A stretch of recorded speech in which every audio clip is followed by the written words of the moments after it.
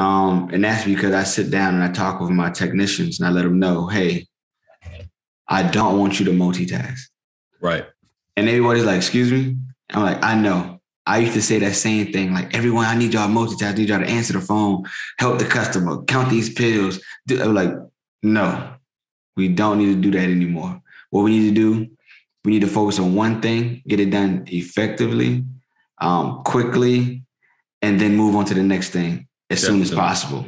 Yeah. Like, you'd be surprised how much more time you save by finishing the task that you're doing at hand before moving to the next thing. Efficiency, man. I think you know better than I do. Like, efficiency is probably one of the biggest things in pharmacy that you can really be. If you can be efficient, the speed is going to come as long as you're efficient. Yeah.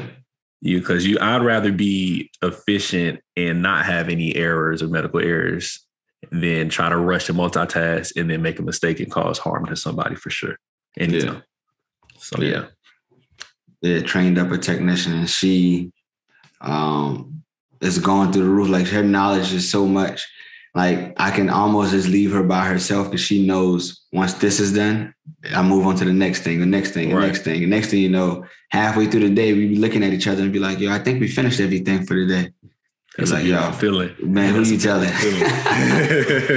Who you telling?